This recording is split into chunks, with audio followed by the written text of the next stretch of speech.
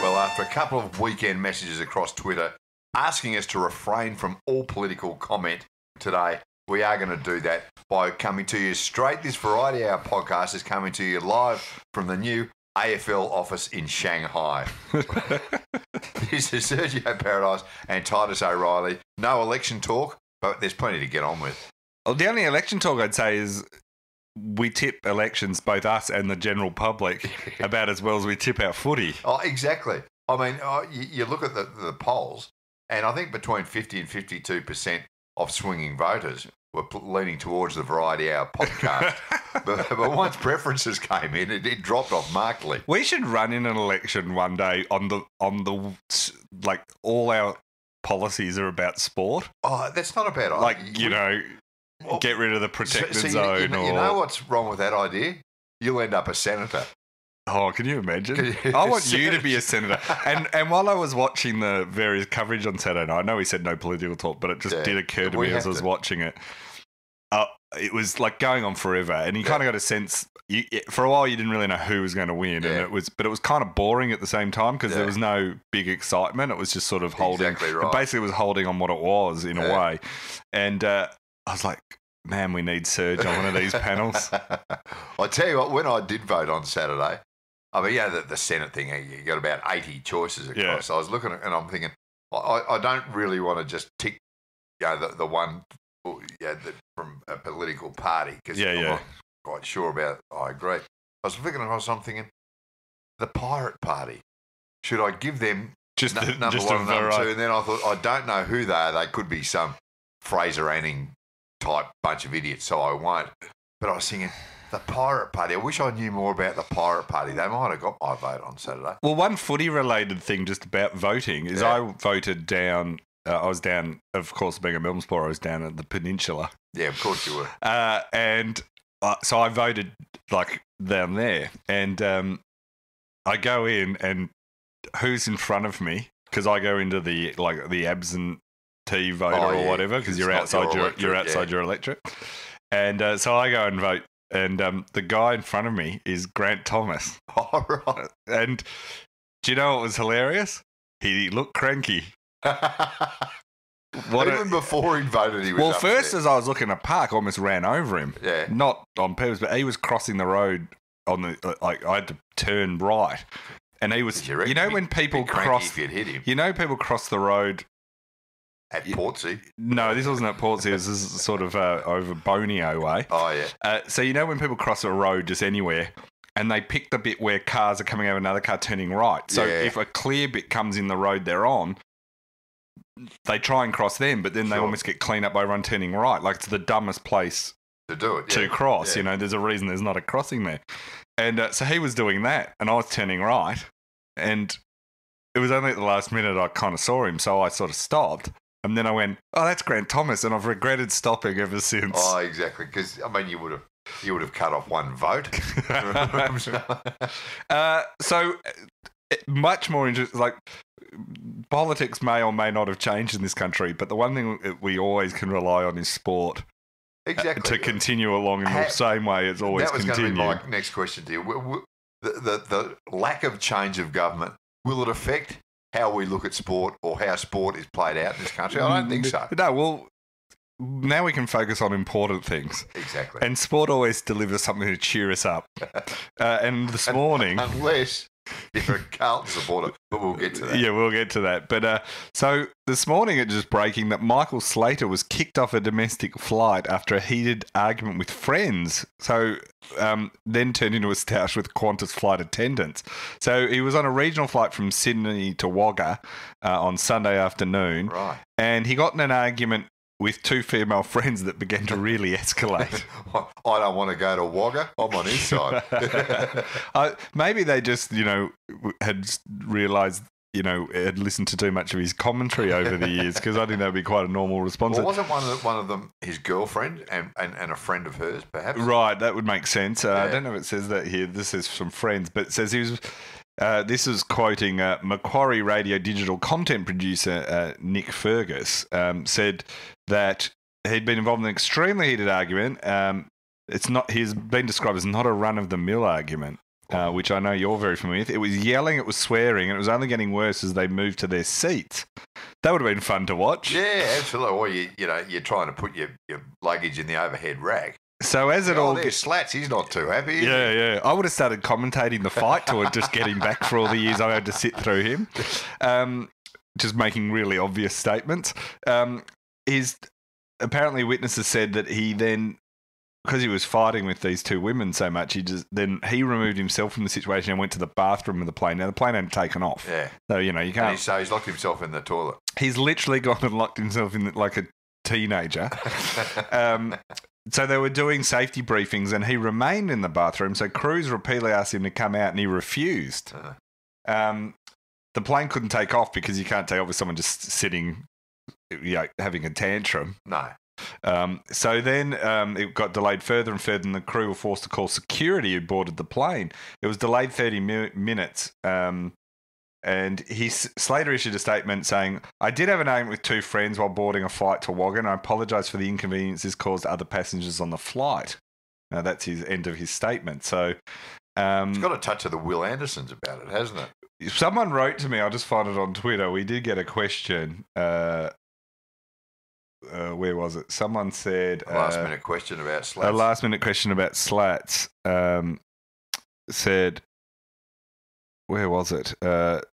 Said, will he be putting together a one-hour comedy special as a la Will Anderson? So okay, because Will he got done, but he was. So that was Michael White said, can we expect to see Michael Slater follow Will Anderson's lead, giving us a one-hour comedy festival show about his ill-fated flight to Wagga? Someone else wrote. Daniel Lead wrote. Gary Pert says he was on the plane and nothing happened. He was on the one with Grant Hackett, remember? And was like, the breast grabbing was all, or the chest grabbing rather, was all above board. Will Raw wrote in, maybe it was his 99th flight. Someone else wrote in, General wrote in, on a scale of Michael Slater to Michael Clark, who would you prefer to commentate? I'd have to say Slats by a mile there. Well, it'd be more entertaining. Oh, Clark, I would have to say, was probably the worst commentator we've ever had, really. Yeah, true. Don't you think? Yeah, probably. So what's Slats' problem, do you reckon? I mean, there is an undercurrent on some of the reporting that this is not possibly Slats' only sort of misdemeanour or heading towards strange behaviour in recent times. Well, there's sort of... Well, I mean, if you go off the Twitterverse... Yeah. There's suggestions. A lot of people are bringing up, mental health, but that kind of is mental health has become a bit of a catch-all for everything. Yeah, I don't think it often does. Like, there's a stigma around mental health that needs to be addressed, right? Yeah. But I sometimes think when people sort of use it in the media in these situations straight away as sort of a defence, I don't know if it's necessarily helping the understanding of mental health, because there's a few people that I know the public generally are going, I feel this is really? This is a bit of a cover up. Well, mental health doesn't excuse all behaviour either, and and I have some knowledge of this, and I know some people have had like quite serious mental health things, like not that they're. I'm saying there's trying to rank a level of severity is hard, but I'm talking people that have had to being institutionalised, right? Right. And I've had them tell me, like, come on, like, I never used it as a complete excuse for all my behaviour. Like, you kind of there's a line here. I'm not saying Slater's done this, is what some other people are leaping in and saying. Yeah. Other people are saying, it's drugs and all this, but no one knows at this stage. Oh, exactly. So, I mean, it seriously could have just, had an argument with his girlfriend and her best mate, and he handled it poorly. How often have you locked yourself in an airplane bathroom? Well, what, deliberately? But accidentally. I just can't figure out the mechanism. Yeah. If you slide up, how there's usually a sign that says, like, bathroom or something? Yeah. If you slide that up, it has the secret unlock on the outside. Is that right? Apparently, and that's how they get people out in these situations. They don't just because if someone passes out or something. Yeah, okay. So there'll be a lot more of this to come. I mean, with fingers crossed, I hope two things. One, the very best for Michael Slater if he is suffering those sort of problems. And secondly, let's hope that he doesn't ever commentate again. But that's just been my long-held position. I was just about to say that's got nothing to do with how we feel. No, that's just a new thing. That's not a new position. Yeah. Once again, the issue of umpires in the AFL has blown up, can we say? It just rears its ugly head every week. I got asked about this on ABC Radio yesterday too, about two things. But one, the general... I guess we could talk about a couple of issues here. One, the general standard of umpiring. Yep. Two, there is a perceived... the AFL sort of saying that the player engagement with umpires and fans as well has been getting worse. Yep. More and more negative. And... one of those is Daisy Thomas of Carlton allegedly called a boundary umpire an effing cheat after Sunday's loss to Greater Western Sydney. Was it after the game he said it? It says during. It was sometime during the game. I don't know if you could really... I mean, if the umpires were going to cheat and try and fix a result... Not a game they really needed to. Unless, I was about to say... I don't think GWS needed any help whatsoever. And even if you take the longest part of that whole assumption, would a cheating boundary umpire have made that much of a difference? Yes. Would a cheating boundary umpire ever make much of a difference to any game? No, I mean, there might be moments where... Yeah, that's right. There might be certain... they might come down to 10 seconds left and they call it... not out or, so, but overall it's not, Daisy probably shouldn't have said that though while he was up the pole, up the goalpost. Yeah. So you've got this, he's going to probably go to the tribunal. I mean, I imagine he's going to say, I did say it, and I did it in the heat of the moment. I shouldn't have said it. I offer a full apology and all that. And then he'll get a week or so or a fine. Yeah, I reckon he'll get a fine. I mean, his problem's going to be they're going to want to try and make an example to send a message to everyone else. If he called him an effing idiot, he'd be fine. He'd be fine. The word cheat is the problem he's got here. But no one actually... I mean, he should apologise for that and say quite clearly that he doesn't think the guy was a cheat, and in the heat of the moment he used bad formal words, right? Yeah. That's what he says. No one's really going, I think that umpire was a cheat. Yeah. There's no... And nobody's saying, I genuinely think Daisy thought he was cheating. It's just a stupid slip of the tongue. Yeah, so it's a bit of that case of, I think, it's like, with libel and that, you got to prove that someone suffered reputational damage. I don't think the umpire has. I just think it makes Dale look stupid. Yeah. And he apologises. What I do wonder is that the AFL just going to go, right, but... this is in the context of the broader thing. The big reason about the pole climbing, Rampy's pole climbing, that the AFL kind of came in and gave a bizarre defence of the umpires, of going about time and context, is there's a real push in AFL House at the moment to back the umpires no matter what, because they feel like the umpires are under the hammer. The hammer. And so hence you get some quite bizarre defences of things that are almost indefensible. Like the fact they missed that and didn't give it a free kick is just, you can't defend it. It is, they made a mistake. But you're better off to say, they made a mistake, they're human. Move on. Let's move on, and you don't re-prosecute a result based on that. If we kind of agree or suggest that Daisy will probably cop a fine tonight. I think he could be suspended. The only reason I think he could be suspended is just purely... make an example of it. Yeah. Yeah, I guess so. I mean, and to be honest, if you it's not like missing a Carlton game is going to really, it's not biggest, it's not a huge impact, is it? Well, it would have been bigger if he'd said it to a field umpire.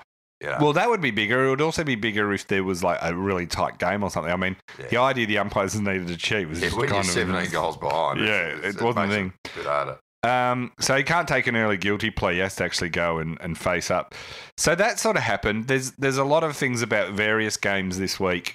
I mean, I thought some of the decisions in the West Coast Melbourne game were terrible, right? Just non-calls and calls. But I would preface it with this. I don't think it affected the end of the game. Melbourne had every chance to win that game and didn't. It should have been 6 goals. And I thought some of them against the Eagles were crazy too. Yeah. And I think across having watched every game this weekend, I think there were perplexing ones at both non-key moments and key moments in a lot of games. The North Hawthorn game had some weird ones. The Essendon Freo one had some really weird ones. But I've said all along, I don't think it's the umpire's fault. No. I think the AFL have made this game so hard to judge properly, and then the scrutiny is so high on the umpires. One, they're not full-time. I think they should be full-time and played a lot more. I think there should be a massive... Would that make much difference on a Saturday or a Sunday when the game's being played? I think that there's an element here, right, where they're human. Over the course of the week, they've got a full-time job they've got to manage with all the stress and pressure that comes with that.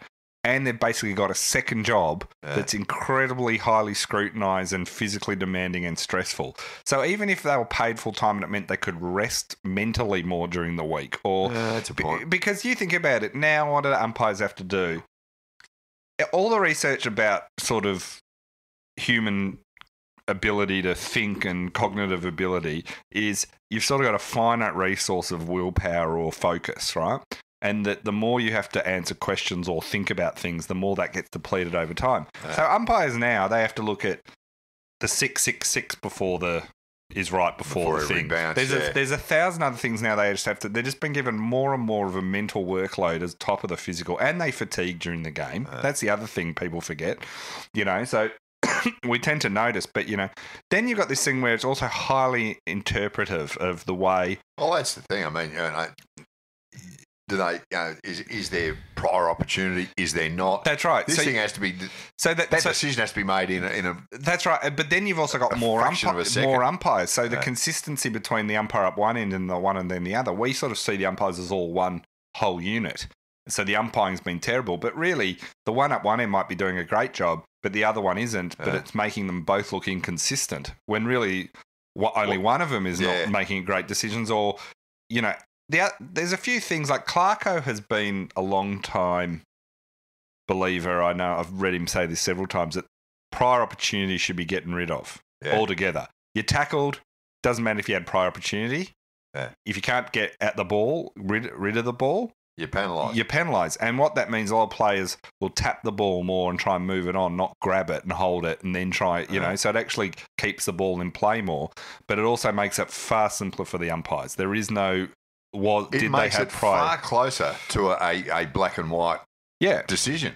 So I think there's a... Did he grab it or did he not? Yeah. So I think the umpires just keep getting given a tougher and tougher thing to do, and then we blame the umpires when really this is on AFL House. It's nothing to do with... While we're on the umpires, let me just throw this at you, a new thing that just come up this last week.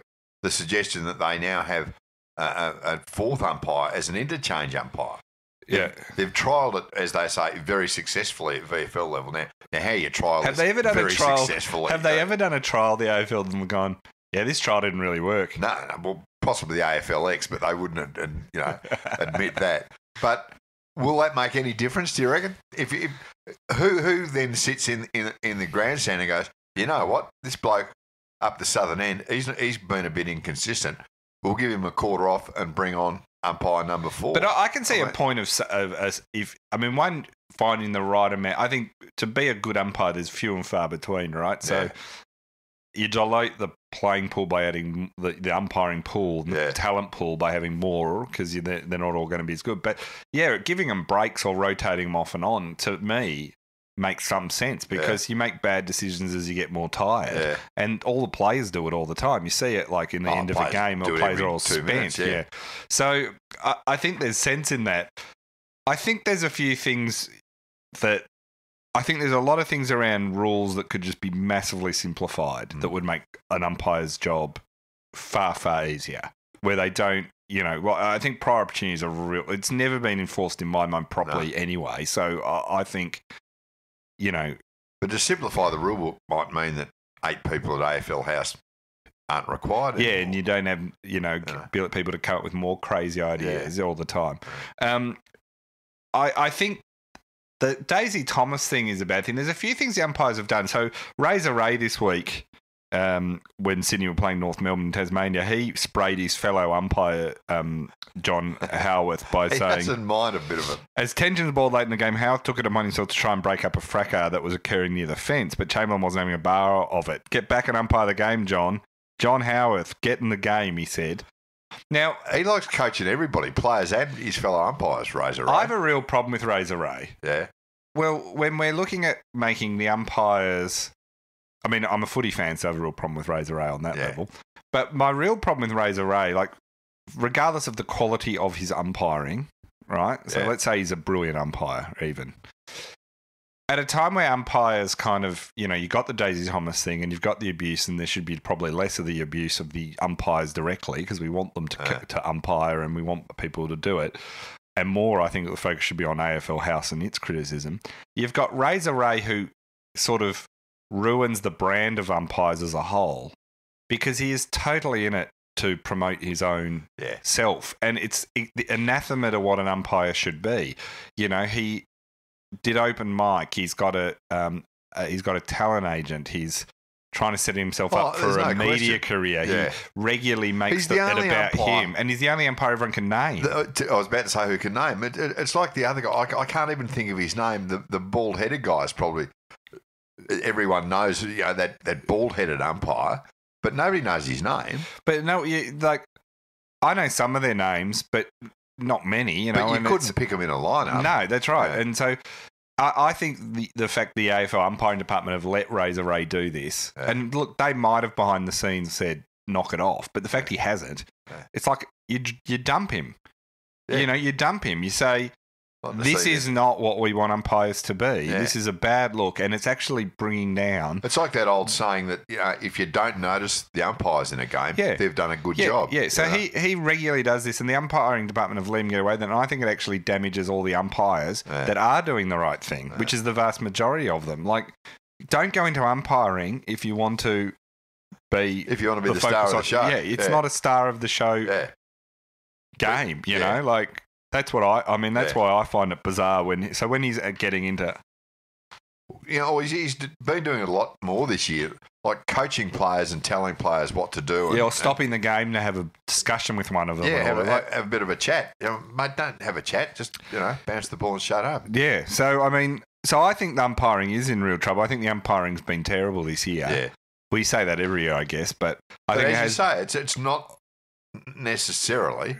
their fault. I don't think it's the umpire's fault at all. Yeah. I don't blame the umpires one iota. Yeah. I mean, I'm sure there's some of them that are not up to scratch because that's just the nature, but there's lots of players that aren't up to scratch. There's plenty of people in the whole joint. So there are better and worse and all that. But I would say even the very best umpires now are really just absolutely would be finding this like a nightmare. Oh yeah, they'd wake up screaming at night. They'd be probably, if they were allowed to talk, they would probably say, "Oh yeah, it is a nightmare." And so AFL House has to kind of get a bit serious about this. But they won't. I know what they mean. Everything's brilliant. Everything's been ticked off. Everything's been tested successfully. Yeah, we've asked some people who have vested interest in this, saying this is good, and they all say it's good. If you don't like it, we'll move you to our new office in Shanghai.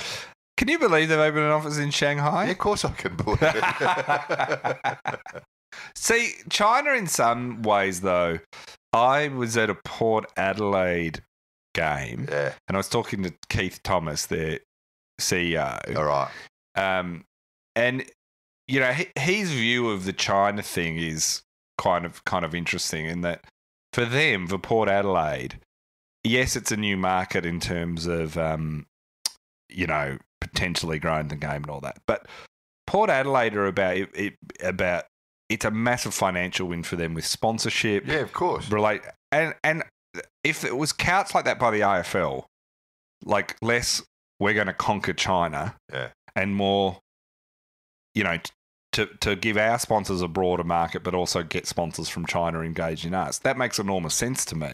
And I think it's like often the case with the AFL where if they were just honest with fans and said, this is why we're doing this. It was like St Kilda when they were playing in New Zealand for a couple of years. Yeah. I mean, again, the AFL, as you say, we're trying to couch it in terms of we've got this country next door where they're virtually Australians anyway. We may as well be playing some games over there. Yeah. Whereas St Kilda, to their credit, have gone, no, we make $1 million out of these games. We don't make that in one game at Marvel. Yeah. So, yeah. So, to me, the China thing makes sense if you're couching it in that language. It's a bit like the, I find with international rules, right? Yeah. If the fact they pretend it's not a junket is...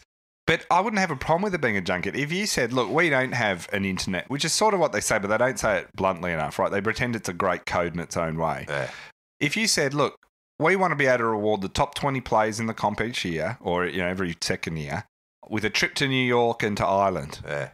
And they get to play these games. It's a bit of fun, but it's a reward for, attracting people to come. And also play. we need to reward the 40 or 50 people hangers at AFL on. house. Yeah. I mean, that's where it really needed an end of season trip. Yeah, but when they say it's not a junket, you go, oh, really? So if this was being held, if it didn't have the international component, it was just always held in Adelaide. Yeah. You'd all be busting a gut to do it. No, in the middle of summer, you'd want to all go down to the beach. Yeah, if it was purely the competition, play it at Ballarat every year, or whatever at the ground there, that'd be enough.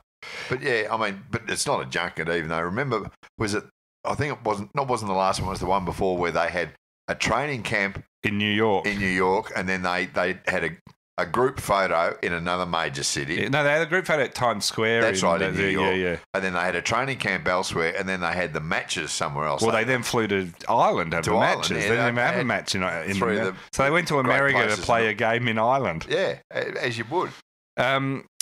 So anyway, that's all good. That's kind of the Shanghai. I'm looking forward to you heading up that Shanghai office. Oh, yeah. I might put in the call this afternoon, actually. Carlton on the weekend. Did you watch this game? Or games of stretch? Yeah, I watched the first half and then I was just going to turn it off. And then I thought, no, actually, now I want to see how much they do actually lose by. Right. And hoping it would be getting close to 200 points, I thought would have made it very interesting. Yeah. It didn't get quite that high, but it's as uncompetitive as a side in that first half as I've seen since some of Melbourne's glory days a few years ago. Yeah. It was just appalling.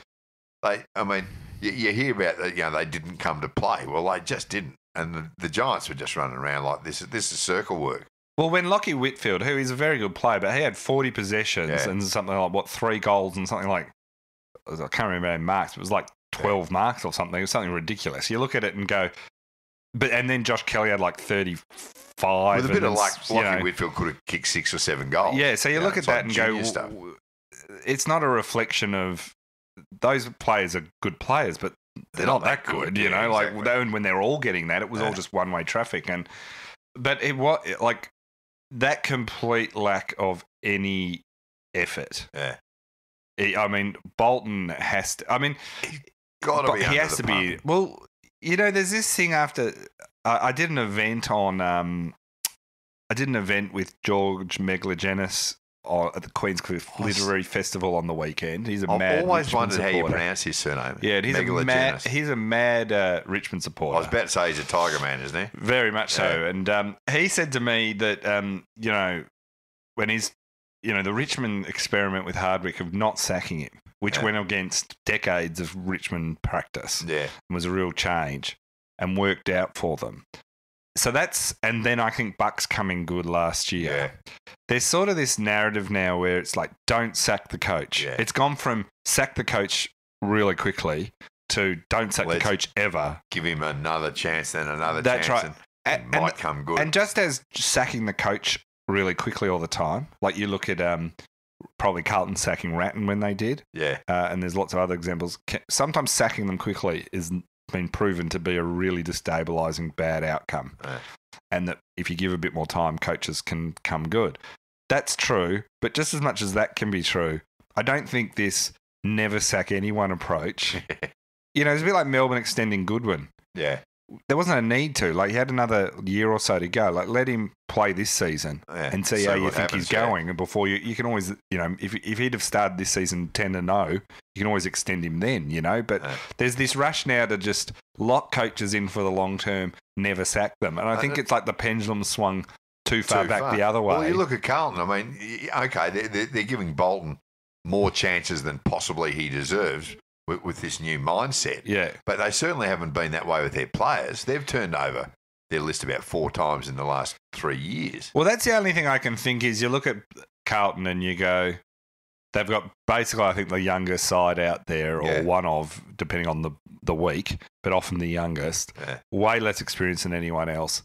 You know, they're just going to keep getting this being absolutely pounded every now and then. Did you see Chris Judd on Footy Classified? No. Last night? He was more defensive last night than he was in any of his 280-odd games last night. He was absolutely on the back foot. And to be fair, he probably had to be. Yeah. But, yeah, I mean, Carlton, they're just all over the joint. And just to rub salt into the wound, their draft swap with Adelaide during the thing last year, I mean, it looks like they've given away the first or second draft pick for Liam Stocker, who may or may not end up being a handy little player, but he ain't going to be Patrick Cripps Part 2. Yeah. And they've given away their first-round draft pick this year, which looks like being, as I said, number 1 or 2. Well, they're looking increasingly like number 1. Yeah. And to Adelaide. I mean, it used to be they used to just send their talented players to Adelaide. But now it makes sense they just cut out the middleman and give them straight to their draft pick straight to them. There's these 2 kids who play for Carey, Rowell and Noah Anderson, son of Dean, who they tipping going 1 and 2. Yeah, they're saying this is I mean, they do this every year, but they're saying this is another strong year. Yeah. So all of a sudden, Adelaide are going, well, you know, how's our midfield looking? That's all right. We're going to pick up one of those 2 And kids. then Geelong's going, oh, good, we'll get them in a few years. Yeah. So it is, I mean, it's there's a lot of questions over there. I mean, the only argument against sacking Bolton is he inherited an abject disaster. Yeah. Did anyone think he was going to be able to turn this around? You know, he probably needs 5 years to just get it anywhere, and by knocking him off, do you just send him back?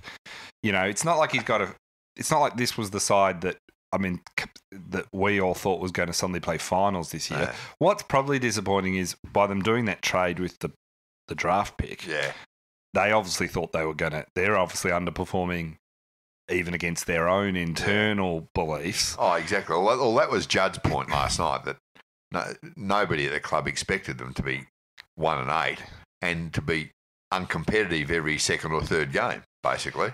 It's also the way, isn't it? Because, you know, if they'd had 8 honourable losses, they'd still be unhappy.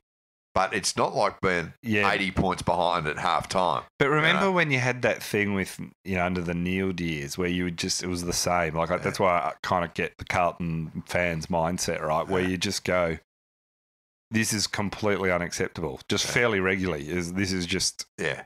And I mean, Roos, to his credit, they stopped the completely unacceptable to a fair extent. You know, at least got him. And if Bolton doesn't get it back to... They don't have to necessarily win that much, but if you can't turn in performances like that... That's what I'm saying. You can't be 15 goals behind at half time. Yeah. That's just unacceptable, as they say. Greg Jericho wrote in, is the only hope for Carlton to not finish bottom is if Sportsbet starts paying out on bets that they will win the wooden spoon.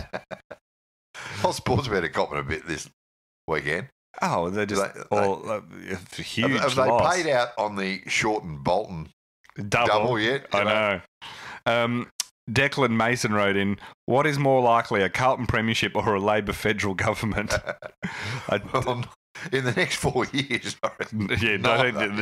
there's no danger of either of them. I think it would be pretty long odds with that double. Steve Wixon wrote in, would you rather be a Carlton supporter or the protagonist in a Franz Kafka novel? It's a very illiterate Steve question. Wixon, you know, Kafkaesque. Franz Kafkaesque is, you know, his most famous one, what was it called? The Kafka novel, I'm surprised it's not... The Trial. The Trial. Well, where a bloke, we should explain, is arrested but never charged, and they never explain what he's been arrested for. They just sort of lock him up. Well, it's kind of his novels, the protagonist, they're trapped in this sort of surreal, weird situation. Ever explained. Or what it seems, and, you know. So thanks, Steve, for trying to raise the tone of our and you can see podcast. How I stumbled with it, that it went way over my head as well, Steve. Adrian March wrote in, do you ever think that you and Serge are stuck in a Groundhog Day time loop where the only way to escape is to find the perfect Carlton gag? Is there such a thing as the perfect Carlton gag? There probably must be. Well, I wrote this in my column this week that I've had a bit of a little war going on with Carlton supporters on Twitter, right? Where they get really stuck into me as being really unfair and bagging them too much. They're the only club I've ever had that a group of supporters that have really taken me to task because, as you know, I'm quite keen on bagging my own side quite a lot. You know, I'm an equal opportunity offender when it comes to, you know, and it's not my fault. So Carlton are just hopeless. Yeah. Like it doesn't, but it really doesn't give me any joy anymore because it is like, what more can you say? Yeah. I do find even when I make a Carlton joke, and sometimes I just can't help myself, but I do find myself just going, well, it's not my fault they keep turning. They are a joke. Yeah. I mean, their own supporters say they're a joke. And it doesn't lessen it that my team's a joke too. Yeah. I'll make the jokes about them as well. But it is sort of weird. I mean, I remember I did the one where I said, whose rebuild will be quicker, Carlton's or Notre Dame Cathedral? Yeah. And they all got so stuck into me because then they won one game and they're like, you know, we're away. But they got a bit quiet since then. But it is terrible. I mean, I actually feel for Carlton supporters because they're going through what we've gone through. Oh, exactly. It's brutal. But again, it's Carlton supporters say you don't worry too much. It's like when Essendon's going bad.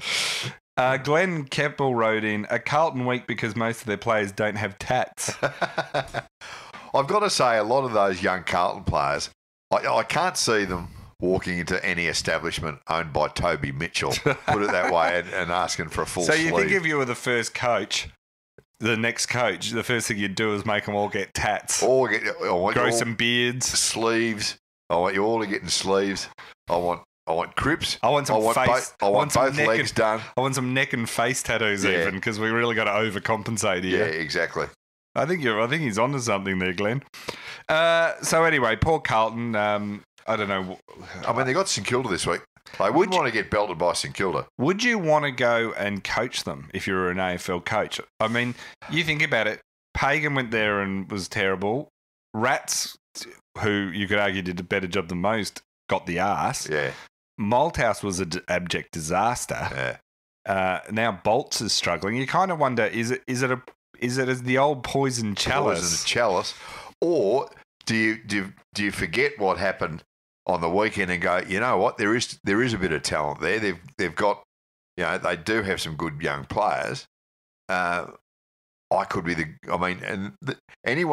bloke who's that high up the pecking order that they're going to be considered for a senior AFL coaching spot. Yeah. They've either got a track record or an ego big enough to think, I'm the one who can take them to the next level. Yeah. And Rats, they're already talking that maybe they bring Rats back into the... Can you imagine? Yeah. Imagine Rats walking back in. The return of the Rat. Yeah. Cooper Cronk retired this weekend. The Melbourne Storm and later Sydney Roosters play in the NRL. Huge star, was one of the big three with Cam Smith and Billy Slater.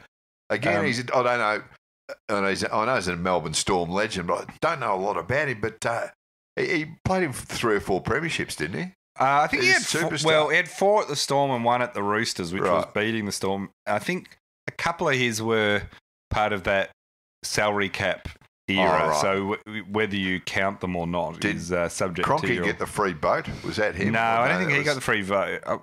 I don't know if it was ever revealed who actually got it. I think because there was also a $30,000 gift card that someone got, which I always love. Imagine it was for was that to Myer? Imagine it was to say Kmart and it's like just one of everything. Thanks. You could buy the whole store. So that was kind of that was hilarious when they kept a separate set of books. Yeah, and it was all there for them to be found. Those whatever happened to those actual books? They should be in the NRL museum, sports museum. Remember, for a while there, I noticed Hutchie, to his great credit, when he took over Sen, got rid of it. He's never appeared since. But Brian Waldron used to get on SEN all the time. Yeah, I know. Talking about sports administration and stuff, and people would all do it with a straight face. And the other great irony of Brian Waldron is, at these days, he does a podcast about amateur football. Oh, does he? Yeah, the VAFA. Right. And how to hide the money you're paying your... Brian, of all the guy who kept the separate books and went out and bought the gift cards to Kmart, he's now a pundit for amateur football. Well, there you go. There you go. You can't pick it, can you? So that's Cooper Cronk retiring. So that sort of only leaves Cam Smith as part of the remaining of the big three out of the Melbourne Storm. Smith, and Billy Slater. Billy Slater. Apparently, the word out of St Kilda is that he's fantastic down there. Billy Slater. His assistant coaching, and his leadership sort of qualities. Yeah, well, they're pretty handy tackling coach as well. Scoring a lot of tries down there. Well, St Kilda are a bit of trouble. They've sort of, since round 5, they haven't won a game. I just said Carlton wouldn't want to lose to St Kilda this week. Yeah. But St Kilda wouldn't want to lose to Carlton either. No, that's got danger game written all over it for both sides. Yeah. Maybe both teams could lose that. The problem is for St Kilda is Carlton are probably not going to be as bad as they were against the Giants. No, it's a bit of a perfect storm. Carlton were hopeless, and they're against the Giants, who were just, Carlton are the every second week side. If Carlton get belted by St Kilda in the same way, though, then Bolton. Bolton's gone if they get formed again this week. The A-League Grand Final was on Sunday. Did you know this? I did know it in the end. I mean, can I just say that football fans in this country and are some of the worst advocates for their sport I've ever run across, right? Like, so I'm a Melbourne Victory fan. I was a member in the first year and been a member since. Like, I go regularly. I like the A-League and I like football. So I don't know how much you have to have cred in this world. You're right. You do need cred, you know the cred they want? Supporters. The cred you want, the hardcore soccer fans in this country, this is the cred you need to have. All other sports are terrible. The only one true sport is football. Yeah. And if we can criticise it, but if anyone outside of our little group criticises it, even if it's true, we'll go to war with you. Yeah. Right. So I made a joke. So I made a joke and said, "Have the A-League finals started yet?" Yesterday.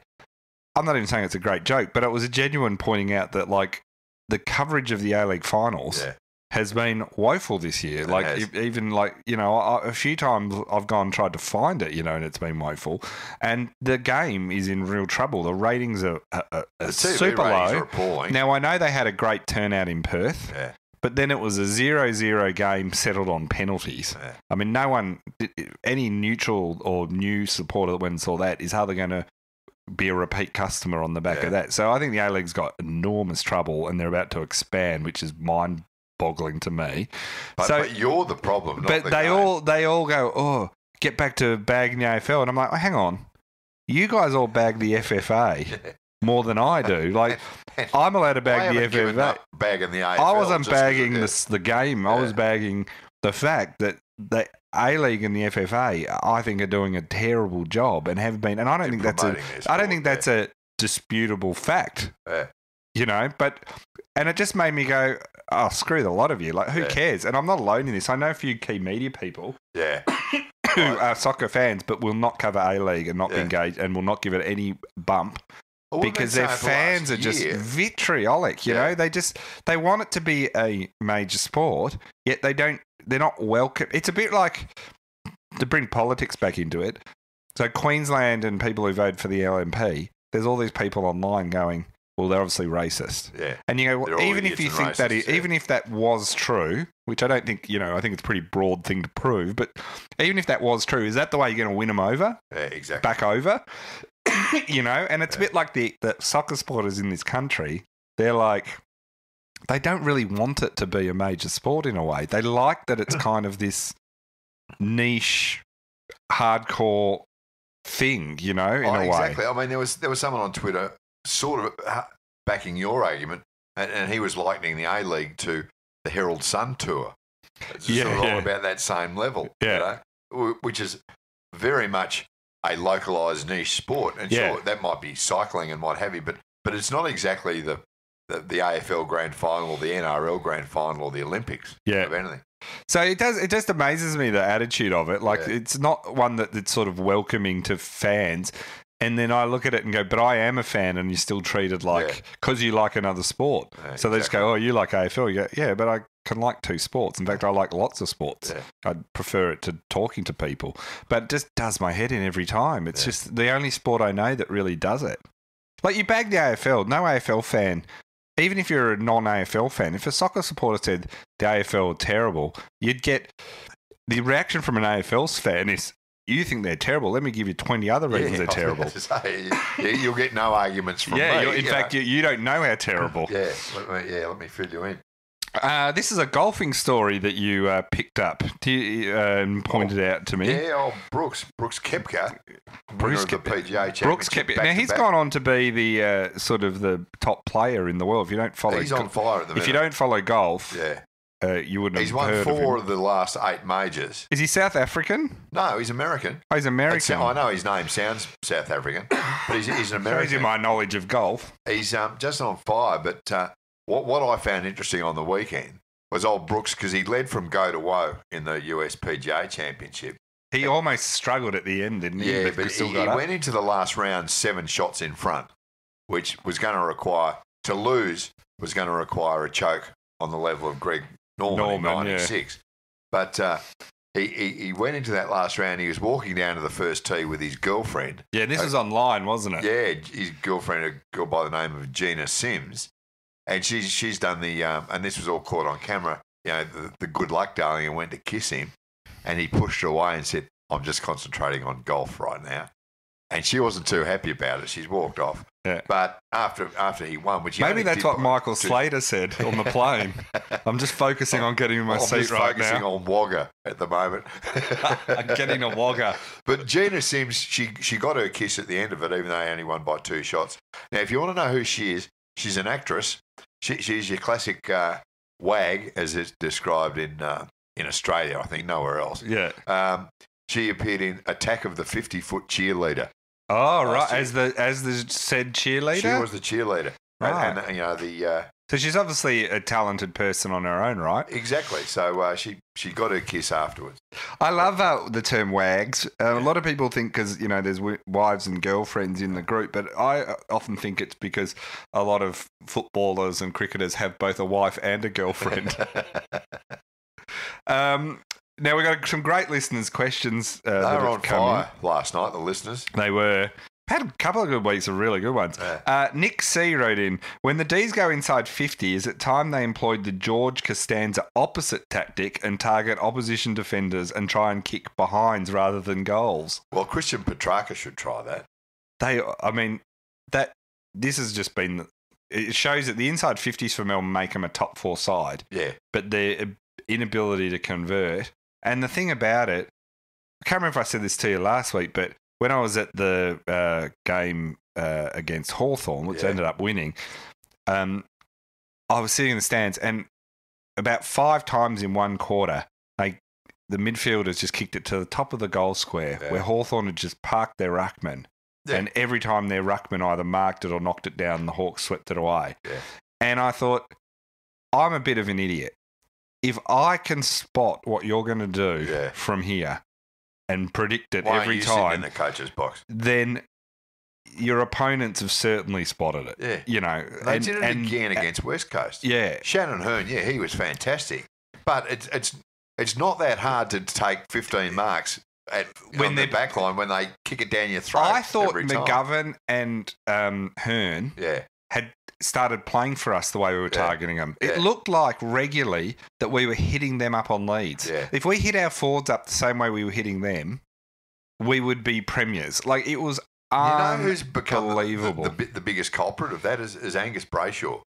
But Brayshaw, Viney, but also the amount of ones you watch where they just boot it in up high. And hope for the best. And just hoping for the best. Hope for Tommy McDonald to take a mark. And then everyone criticises Wiedemann and McDonald and all this. Then they criticise Frost and McDonald in the back line, Oscar, and all the vitriols thrown at them. And I'm like, guys, if we could hit a forward and not just bomb it in. As well as defend. That is the Demons' problem, in a nutshell, and has been for ages. So doing the Costanza, I'm a big fan of often doing the Costanza. I'm happy with that suggestion.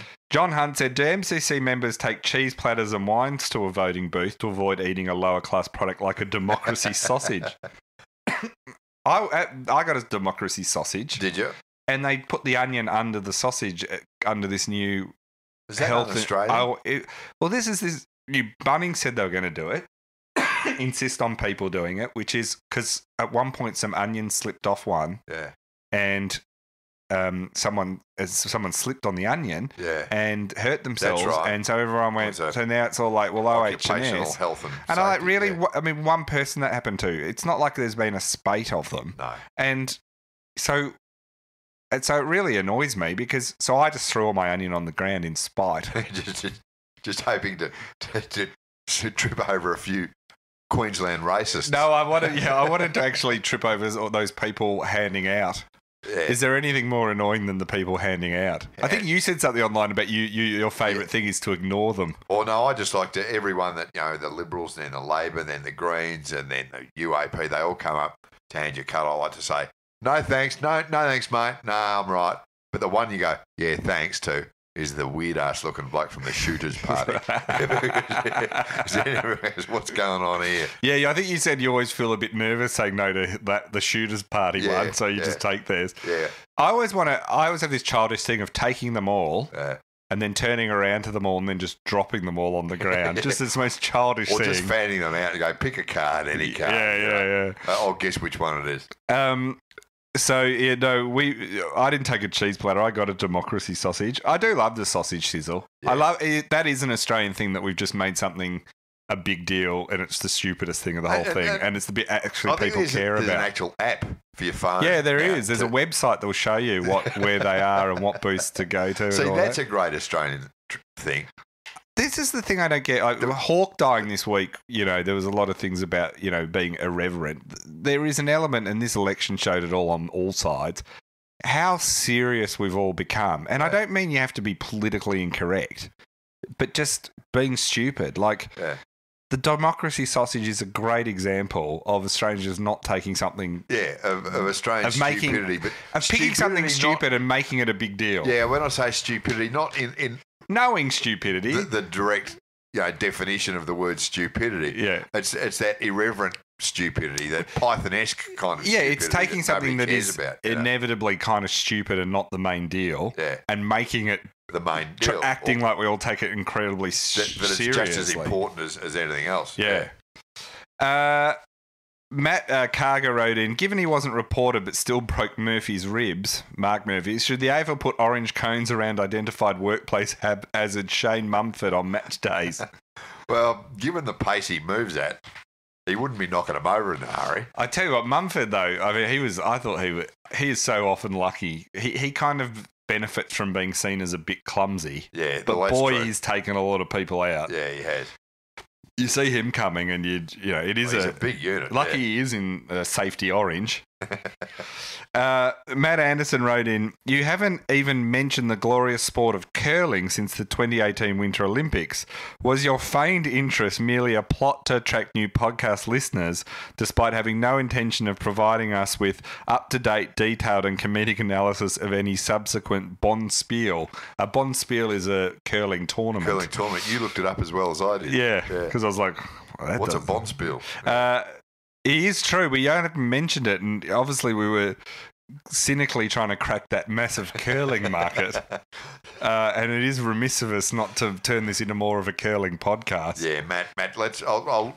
I promise you, Matt, for next week, I'll check out the Bonspiel news going around the world. The third Earl of Footscray. He's got tickets on himself. He sure does. Are you worried that Newspoll said this was the best podcast? compared to what? I know. Earl? The best of two evils. Yeah. That's basically it. And Brett Willowwhite wrote in, if your taco shell breaks into pieces, are you now eating nachos? It's not a deep bad philosophical question. At what point do tacos become nachos? Well, I don't know the answer to that question, but I think I know where Brett's coming from. There is nothing more annoying than when you get home with your box of taco shells or your taco kit, opening it up and finding 5 of them broken. Oh. Yeah. There is nothing worse. There is nothing worse. I don't think there is literally nothing worse in this world. I know. I now buy an extra box. This is what people annoyed about the election need to realise. There are far worse things going on. What are all parties doing about this? Yeah. You know, there should be a service that if you get home and your tacos are broken, you can press an app and a new box arrives. It should, because nobody, and I know I've had this decision as well. Yeah. I can't be bothered going back to Woolworths to say 5 of my shelves were broken. Yeah. Can I have a fresh box for nothing? But you should be able to do that. When it's typical of their major political parties to not be tackling this issue, when are they going to stand up to Big Taco and stop what is obviously they are making a fortune off selling dodgy product and no one is standing up to them? Like Mission Foods and El Paso. Paso. Yeah, how much are they donating off the books to our top politicians to keep them from taking them on? I mean, it's just unbelievable. Yeah, that El Paso, they even sound dodgy. Remember there was in the coverage of... South of the border. Remember in the coverage of the James Heard and supplement scandal? Yeah. There was some talk at some point about a drug being from Mexico and it got reported as such. And I think they were putting Heard in a sombrero and stuff in papers and stuff. And then it was discovered it was New Mexico. It's easy mistake. It's a US state. It's not, yeah. So best question... I was going to go with Adrian March. Do you ever think that you and Serge are stuck in a Groundhog Day time loop where the only way to escape is to find the perfect Carlton gag? And no matter what happens there, we'll always be searching for that. There's no such thing as the perfect Carlton gag. It's a bit that will not stop us. It's a bit like the Richmond ninth gag. Yeah. That got to a point where it was like not just us, but every footy fan, we'd exhausted that field of research. The supply. There was none more. We really got to the point where there were no more to be made. True. And I'm sure Carlton are going to do a massive late charge to the finals this year. Well, they want to have a crack somehow. All right. Well, thanks for listening, and we'll see you next week.